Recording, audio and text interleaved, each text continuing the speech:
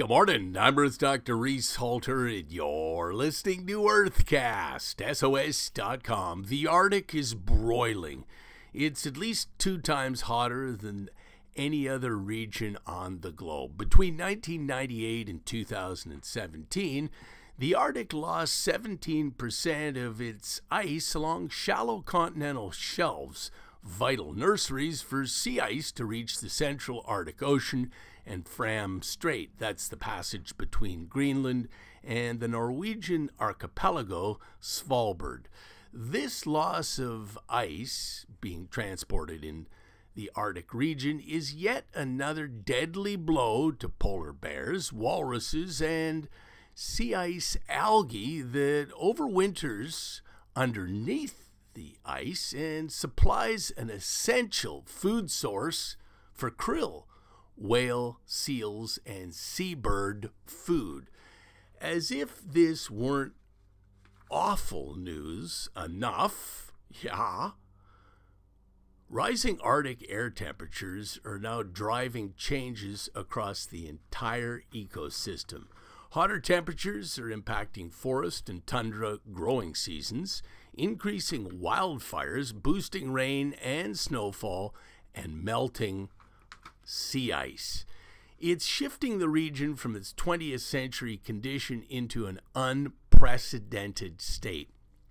April reached a new record low sea ice extent at 5.19 million square miles, or 89,000 square miles below April of 2016. Infuriatingly, the United States dismissed climate change at the recent Arctic Summit.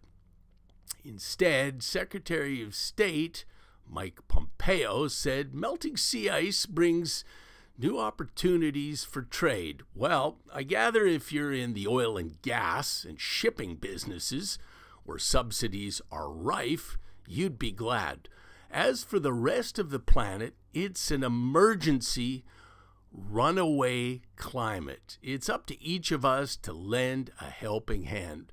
Consume less. Switch to a plant-based diet.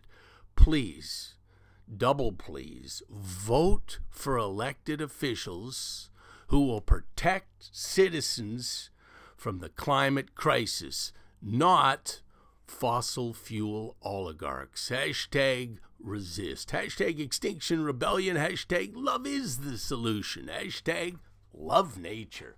Earthcast SOS depends upon you, the listeners, so don't be shy. Come on to drreese.com, drrwese.com. Click on those donate buttons to make more Earthcasts happen. Have a Captain Cook, which rhymes with look, in the library. It's rich with information. And while you're there, pick yourself up any number of splendid books on bees, trees, seas, wild weather, life, the wonder of it all, Save Nature Now, and my latest book, Love Nature. Just do it. drreese.com. I'm Earth Dr. Reese Halter, reminding you to protect our planet.